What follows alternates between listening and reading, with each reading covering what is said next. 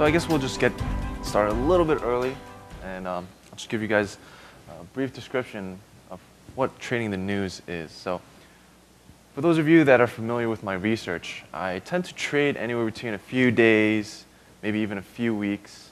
But trading the news is slightly different. And when I'm looking to trade the news, and because I have such a strong background in fundamental analysis, I look at trading the news as something that's right up my alley, and I actually like to take advantage of a lot of the volatility that comes after a lot of these news events. And today we'll be going over 3 examples. And essentially, when we're looking to trade the news, sometimes it's very clear-cut, but other times it's not really clear, especially when we take a look at the initial reaction following these major event risks. Today we'll be going over some of the steps that I really like to take and a lot of the checklists that I have before I look to even trade the news, and essentially my thought process of when I look at the price action following a lot of these major event risks. But before we get any further, let's quickly go over this risk disclaimer. So, like trading any financial product, trading foreign exchange entails a lot of risk and is certainly not suitable for everyone. So I definitely recommend everyone to do their own homework, know what you're getting into, because we do have a high degree of leverage in foreign exchange, which can act as a double-edged sword. So we'll be going over a few examples today, but of course, past performances are not indicative of future performance as well. But we'll just jump straight into things today. So, trade the news.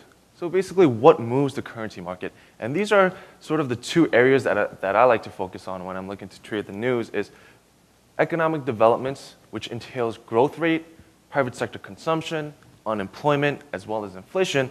While on the other hand, we have monetary and fiscal policy, which basically revolves on interest rate decisions, central bank rhetoric, economic forecasts from policymakers, as well as public finances. So these are 2 areas that I really like to focus on. They tend to have the greatest impact on the currency market as a whole. So what is my checklist for trading the news? So essentially, when we're looking at a lot of these event risks, and I'm sure for those of you that have checked out the daily FX economic calendar, on a week-by-week basis, from the major industrialized countries, we have anywhere between 100 to 160 event risks. And when we take a look at that list, sometimes it might be overburdening, and at times we might not even know which ones we should be focused on. So in essence, the first step that we should be taking is choosing the event that produces the volatility, as well as we want to track the market expectations. And in terms of that, we want to know what are the numbers that the markets are looking for. So are they looking for a higher rate of inflation? Are we looking for a lower rate of growth? And we want to track that so we know initially what to expect from the market. At the same time, we want to focus on specific currency pairs that tend to show the best reaction to a lot of these economic event risks. At the same time, we want to identify medium and short-term trends, and as well as picking reasonable targets and stops. So, choosing the event risk. So our first example here is going to be on the June non-farm payrolls report. Of course, we see it up there, and in order to assist our clients, our daily FX calendar has its importance. But even though we have this, we have 2 that are rated as high. First being the actual non-farm payrolls report, or the non-farm payrolls reading, and the second one being the U.S. unemployment rate. So between these 2, we're still set with the decision of which one do we choose. And in essence, the one that we should be looking at is essentially the headline reading, which is the change in U.S. non-farm payroll. So given that we already saw this June reading, and we did see that missed market expectations by quite a big of a margin, we'll see what happens essentially as we do see the data cross the wires. But before we get any further, again, we want to track market expectations. And what I mean by that is we want to know how the data has performed over the last few months. So taking a look at the month prior, we see non-farm payrolls disappointed also in the month of May, coming in at 54K amid expectations for 165K. But just before that, we actually see top expectations coming in at 244K for the month of April, topping forecast for 185K print. So what does this suggest? We saw the May report missed expectations by a pretty big margin, but we see the June one was even worse. So what does this data suggest, and what is sort of the trend that we're seeing with this non-farm payrolls reading? That ultimately unemployment, or actually employment is getting pretty bad. And the situation that we're seeing here is sort of a downward trend in labor growth. So now that we know that we're expecting to see a lot of, or that we have seen a lot of dismal readings coming out of the non-farm payrolls, we want to choose the pair that fits the trade. And we also want to look at the relative price action. Basically, we want to know, is this pair in a trending or range-bound market? At the same time, we want to look at the intraday swings and highs just ahead of the release. So choosing the pair that fits the trade. So we want to pick the pair that tends to have the highest liquidity. The reason why is because when we do see a lot of these news events cross the wires, we see a big pickup in volatility.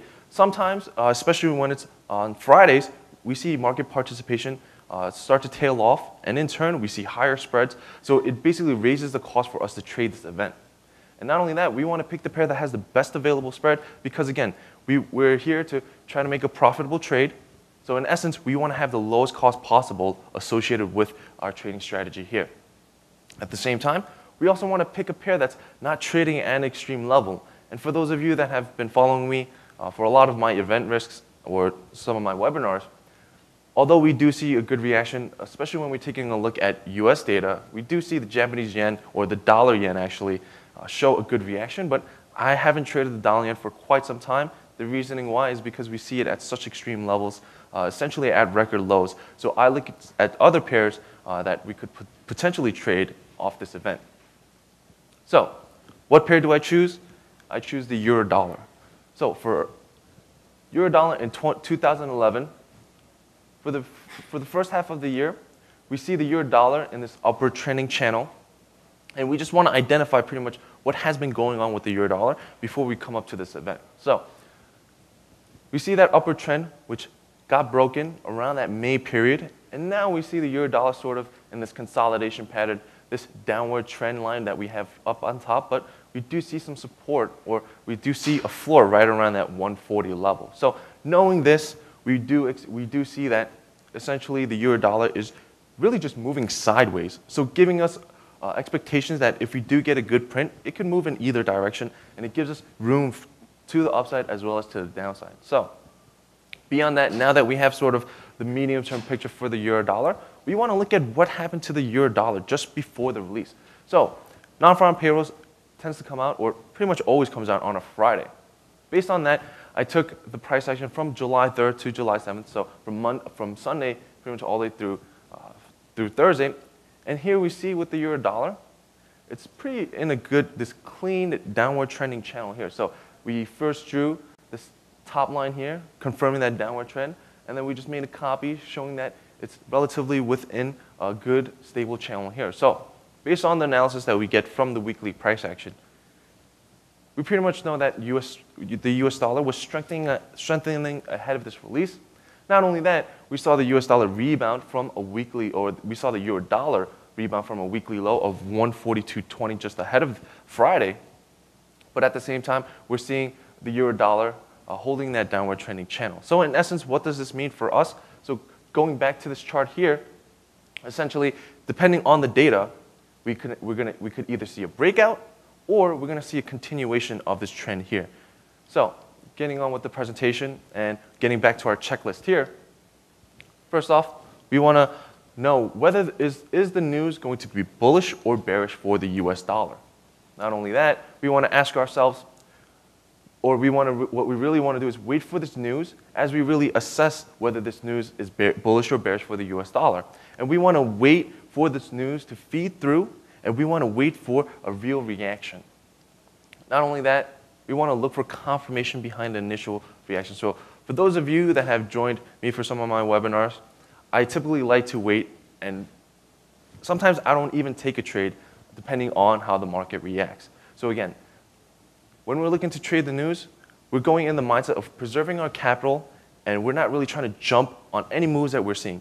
We want to be very patient. We want to wait because there's a lot of volatility immediately following, especially some of these major event risks, and we want to make sure that we'll be on the right side of the market before we even take a trade. Beyond this, we want to ask ourselves, is the event tradable at all? So again, we want to weigh the risk versus rewards. In essence, if we do see spreads winding so high where it's anywhere between maybe even 10 to 15 pip spreads, do we really want to take that additional risk because of the spread? That's just an added cost. So are spreads good enough that we actually want to take a trade? Is the cost beneficial enough that it's going to help us to produce some good pips? Beyond that, we also want to identify some appropriate stops and limits when we're looking to initiate a trade.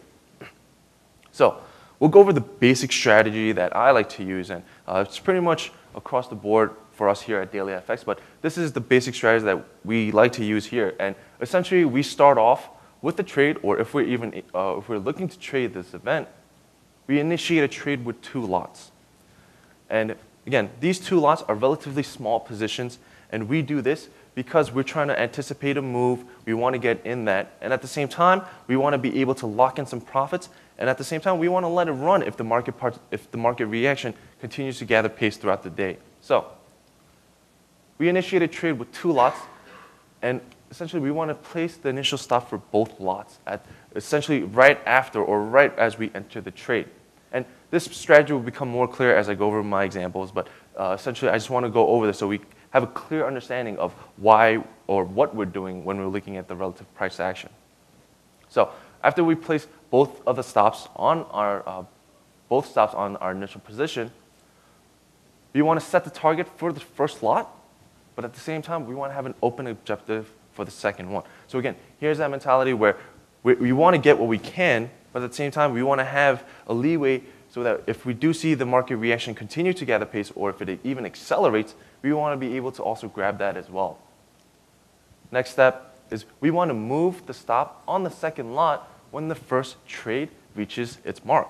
So in essence, when we're able to gather in those gains, what we want to do is, in order to protect that, on our second remaining lot, we want to move the stop to cost, essentially at break even. So regardless of what happens, even if our second position doesn't work out too well, we'll still have the gains that we made with our first lot.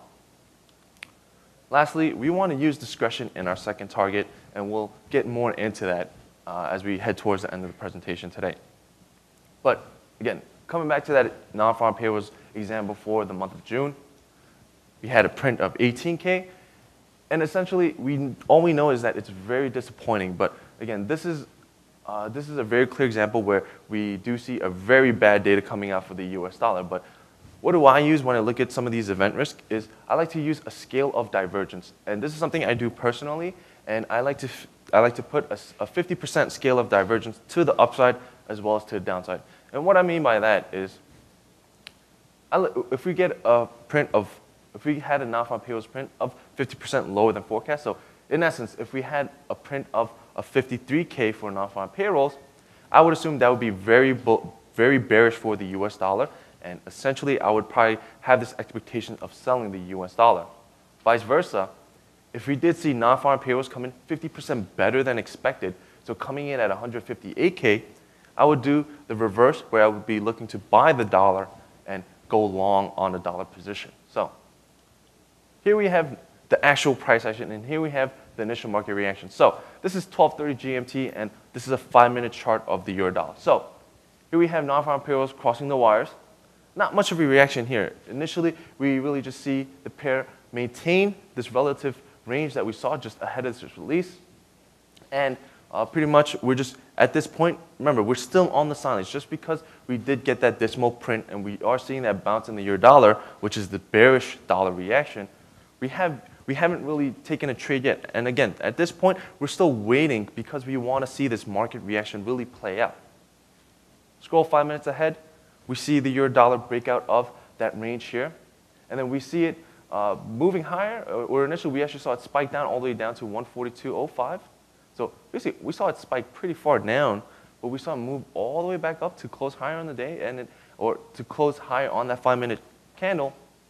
And we actually saw it close above that range. So initially, if we take a look at this candle, it's actually pretty wide, coming, topping out all the way above 142.70, but dipping all the way below that 142.10 level. So we have this big range, and again, at this point still, even though we see all this volatility, we're still sitting at the markets. Why? Because we want to wait for that confirmation.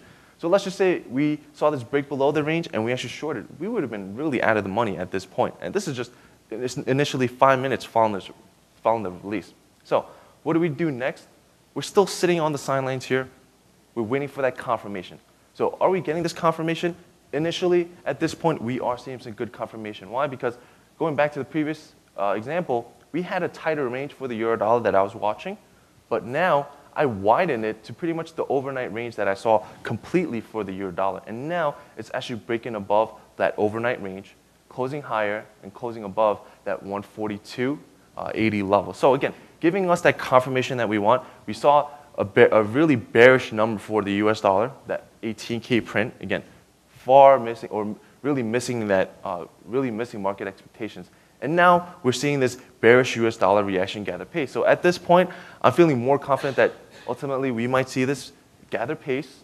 And in essence, at this point, I might be considering to take a long trade on the euro dollar and looking for some potential entries, as well as looking at some price levels where I might be looking to take profit. So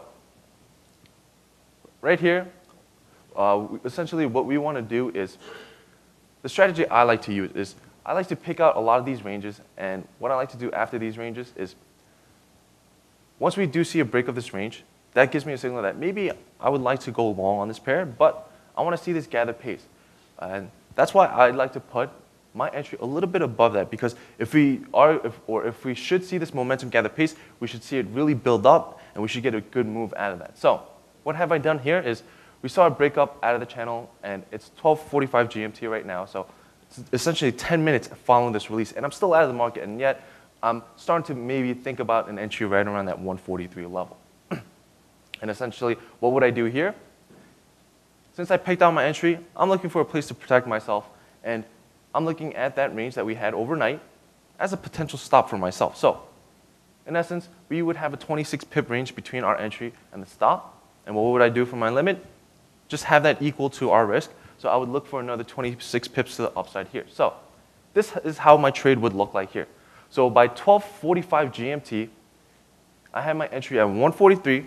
We saw a trigger. So at this point, I am long. And we have our stop again here at 142.74 with our limit at 143.26. But what do we see here? Essentially, right after our entry got triggered, we actually hit our first limit here. So in essence, our first position would have got closed out. We would have been able to gain that 26 pips, and we would have been able to lock in our profits.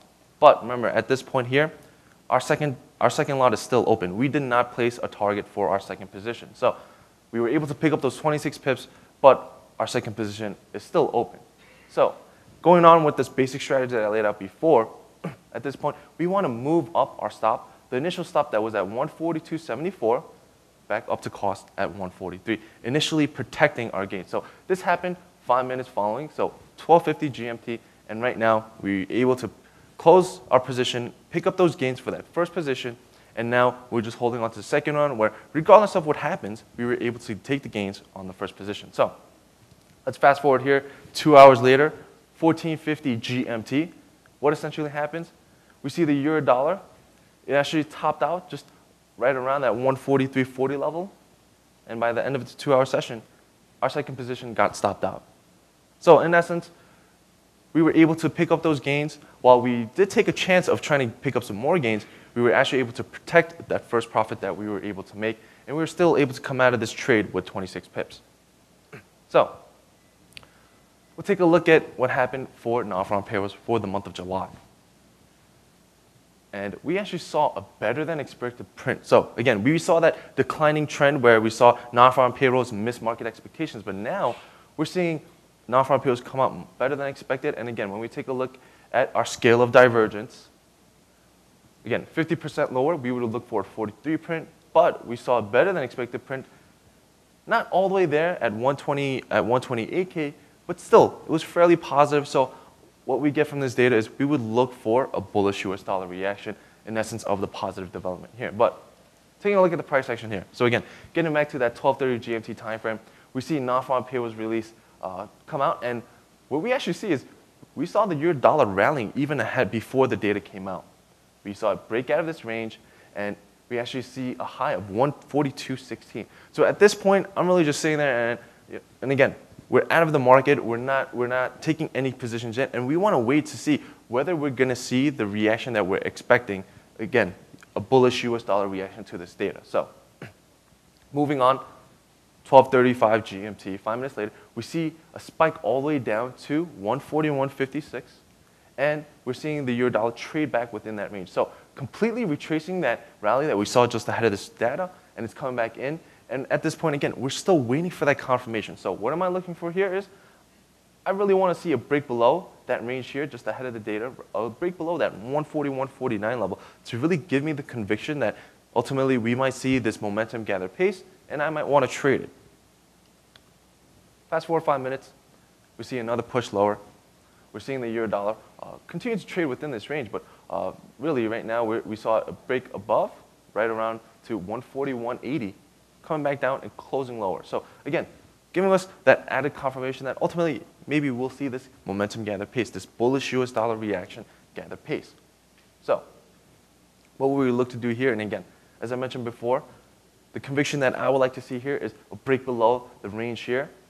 Maybe I'll look to enter a trade at 141.45. So again, we're still at 12:40 GMT, and this is my thought process of what's going on here. So we're seeing that bullish dollar reaction that we were expected to see. It's panning out, and we're seeing price action trade back within this range. So once we do see a break, I'll look to jump in. So we have our entry at 140.145, but let's take a look at what happened in the next 5 minutes. We see our entry get triggered at 12:45 GMT.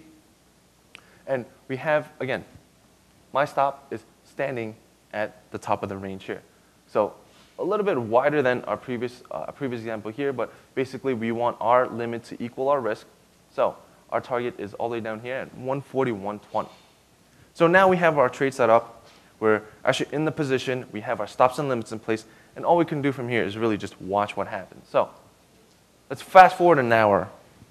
And what we clearly see here is right after our entry got triggered, we see it quickly reverse and really just taking us out of this trade almost within the first hour of trading.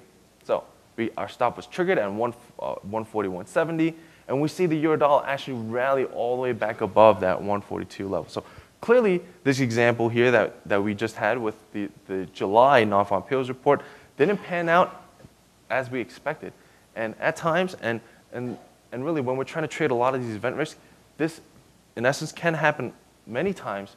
And this is the reason why we want to have really close stops and limits where we're able to really just pick up those gains following the immediate market volatility. And here, again, we took all the steps that we could possible to really preserve our capital, to try to be on the right side of the market. But again, sometimes it doesn't play out how we want it to. And this is why we want to have that we want to be able to pick out our targets and stops as we get into the trade. And we want to have those clear levels marked out before we jump into a trade. So this is sort of the economic data that we will be covering. And we'll move on to my next example here, which is based on monetary policy, based on the FOMC interest rate decision. So I really liked the FOMC rate decision because personally, when I was in college, I never understood why what the Fed said would move the market so much. But really, looking at the example, we'll see what happens. But this is just another example of why it's very interesting and why I really like to trade the news, because we do get that good bit of volatility following these major event risks. So in essence, this is slightly different. Why? Because unlike the non-farm payrolls report where we're actually waiting for a number print or a print, essentially we were waiting for the Fed to really just hold the benchmark interest rate steady at 0.25%, which came across and was in line with expectations. So what can we really look for in the FOMC interest rate decision? So no real scale of divergence here with the FOMC interest rate decision. Why? Because we already expect the Fed to keep the benchmark interest rate steady. At the same time, we want to focus on the policy statement because we don't have that scale of divergence here with the FOMC interest rate decision. Beyond that, we want to really just weigh the economic assessment from the central bank. Because we don't get a shift in the actual benchmark interest rate, we want to look at what they have to say, what they have to tell us, and based on their assessment of the economy, we want to have our own projection, and we want to take that and make our own assessment of what we should expect from the Fed going forward. So, with the Fed interest rate decision, this is actually the policy statement that followed after we got the rate decision. And basically, the Fed said that growth and inflation was slowing, At the same time, they actually said that they'll maintain the zero interest rate policy until the middle of 2013. And beyond that, they said that they'll use policy tools as appropriate to stimulate the economy. So taking a look at this, they're saying that growth and inflation will slow. They're saying that they're going to keep rates low for a very extended period of time. And at the same time, they're saying that they might actually introduce additional measures to support the economy. So in essence, what does this mean? It's fairly bearish for the US dollar. So taking a look at what's happening here with the FOMC interest rate decision, and for those of you that were actually watch this, they actually delayed the interest rate decision. So at 18:15 GMT, we really didn't see much of a reaction at all. Nothing happened at that point. And again, there was no reaction because we saw a delayed policy statement, but immediately following that, and once we did see the policy minute cross the wires at 18:20 GMT, this bearish reaction that we were expected to see from the FOMC, we saw that the euro dollar spiked all the way up to 143.13, really just breaking out of that range here just ahead of the data, but closing right below at 142.91. So in essence, again, we're seeing that conviction that, yes, we were waiting for this bearish US dollar reaction, and that's what we're seeing. We're seeing the euro dollar pop higher. But taking a look at the next 5-minute candle, we see momentum really tail off, and then we see even a bigger violent spike. So we see it spike all the way back down in this range, coming all the way back up here to just close a little bit above this range that we have here. So we see a rebound from 142.08 to close at 142.62. So getting pretty violent here. And again, at this point, we're not looking to jump in any trades, and we're still waiting for that confirmation to jump in a trade, or rather than that, really just waiting for that conviction whether we want to even trade this event risk or not. So fast forward to the next 5 minutes. All of a sudden, after seeing these two big spikes, price action really just tapers off, and we see volatility slow, euro dollar starting to consolidate, and really we see the euro dollar holding within a 30 pip range. And at this point, we're kind of asking ourselves, like, is this even worth trading? And this is kind of what's going through my head, is because we see this big move, and all of a sudden things are not moving at all. So I'm waiting to see whether can we even expect even more volatility from this pair, or are we just going to see it really just continue to taper off? So again, at this point, we're still waiting and watching to see how market participants are reacting and whether we'll see this momentum gather pace. Let's fast forward half an hour. And what we saw here is, here we had the interest rate decision where nothing happened. We saw that big spike, and then we saw that big spike down. And again, not much going on, but at this point, we see it just steadily coming down within the lower bounds of this range. So as it trades back within this range, this is where I'm getting very interested in. Maybe we still have a chance to trade this event. And remember, this is approximately 45 minutes after we saw the interest rate decision, but yet we still see some movements here. And again, I'm still watching the pair. So what I'm really expecting to see here is, are we going to see a break below this? Essentially, just because it breaks below doesn't mean that I'm going to trade it. Why? Because, again, we were looking for a bearish US dollar reaction, but we're seeing the US dollar actually recoup those losses following the FOMC interest rate decision. So at this point, and especially when I see this here, I'm just looking at giving up. I'm looking at maybe I should go look to trade something else. But let's move on to 1905. What do we see here is, following that correction, we see another big spike to the upside. So at this point, I'm getting very interested again. Maybe we're going to see this gather pace, and I'll give it another try. I'll keep a watch on it, and if we see it break above this range that we saw overnight, once again, maybe I'll look to trade it, and my entry would just be right around above that, right around that 142.60 level. So taking a look at the next 5-minute candle here, we did see a break above. So we see a break to the upside, and this will be a little bit different. Why? Because first, I actually set up my limit here. And after I set my limit, that's actually when I set my stop. So the mentality that I had with this non-farm payroll, actually the FOMC interest rate decision here, I was just pretty much looking for a test of that high that we saw immediately following this release. And after jumping in right around that 142.60 level, looking for a test of that high right around 142.90.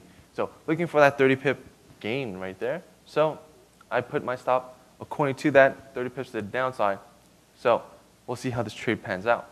And again, remember, it's 19:10 GMT right now, so it's nearly almost an hour after we got the release, but now I'm starting to look to trade this event here. And in essence, it basically took nearly an hour for all this noise to clear, and now we're seeing a clear direction for the euro dollar. Taking a look here, what happens? We see the euro dollar actually rally to 143, exceeding our stop, or exceeding our limit, and now we move our stop to cost for our second position again. So our second target remains open, and because we just went in 30 pips, we were able to pick that up. Maybe I'll look for another 30 pips to the upside from where we are right now. So even if we did pick a 30 pip limit, taking a look at the euro dollar by the end of the day, what happens here? We see the euro dollar really continue to push higher, closing all the way up at 143.77. So in essence, if we did, or if we did just took, or if we were looking for another 30 pips with our second target or our second position, we would have well picked that up. And not only that, we would have gone well beyond that as the exchange rate closed at 143.77. So in essence, for me, I'll be more than happy to pick up that second 30 pip gain, totaling a 60 pips worth of gains from this non-farm payrolls report. But again, we don't want to look at this and get greedy. Again, we did see it close much higher, but again, when we're trading these major event risks, we want to go into these event risks with the mentality that we're really looking to preserve our money, and we want to just be able to pick up a good amount of gains where we'll be really satisfied, and we really don't want to look at this back in retrospect and be like, man, maybe I should have taken more risk and looked to play it to the upside, because when we're in the moment, we really don't know that it's going to close all the way up there. And again, that's why we want to have our clear stops, and we want to have clear limits. And in essence, for those of you that have joined me anytime for a lot of my webinars on trading the news, I set my stops and limits immediately once I figure out where I want to get in. And that's only after I get the conviction that ultimately I want to take this trade. So actually for my last 4 webinars that I held, I actually didn't take a trade. I went in there with the expectation that I want to try to trade this, but unless the market conditions really pan out and it favors my view on what I expect to see, I'll just look to sit out. And again, we want to take the appropriate steps where we're really just, we want to get on the right side of the market. We're not looking to just jump in and really just quickly react to the market reaction. But again, we want to be able to preserve our capital, and we want to be able to get on the right side of the market. So in conclusion, what are we looking for again? We want to trade based on the outcome here. So every time I hold these webinars, I get a lot of questions. So because we're expecting to see a bad non-farm payrolls report, or because it's lower from the last month, can we already assume that it's going to be very bearish for the US dollar? And should we go long the euro dollar right now? My answer is no.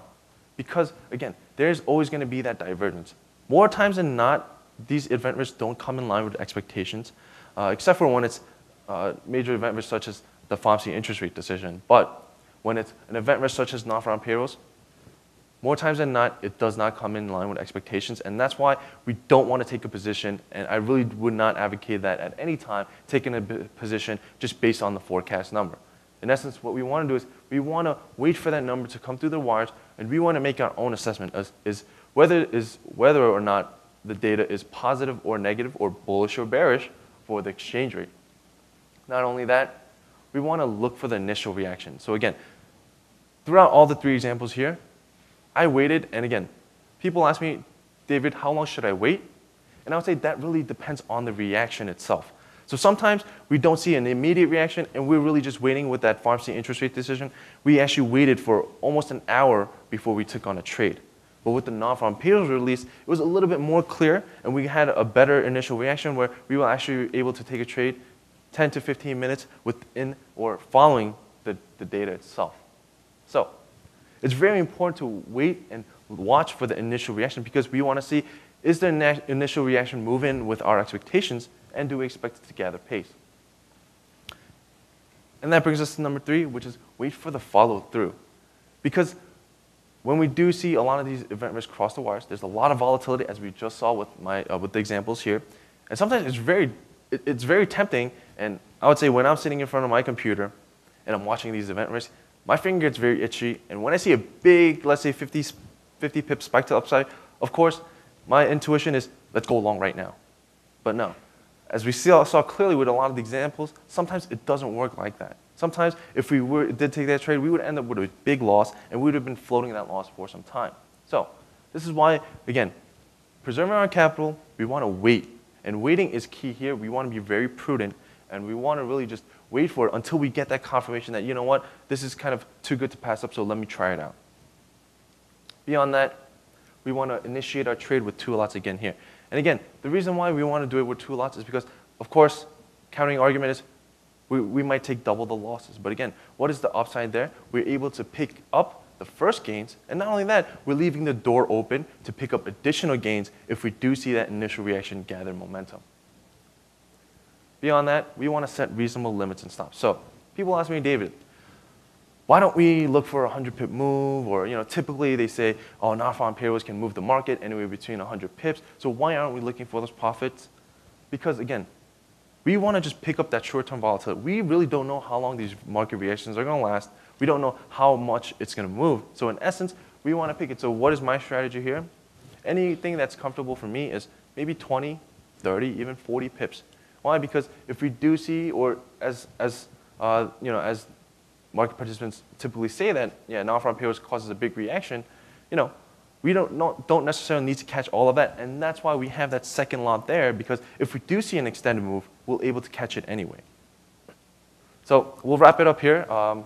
Someone's going to be in here soon. So again, I'll be at the booth in just a few minutes, so for any of you that have any more questions, please feel free to stop by.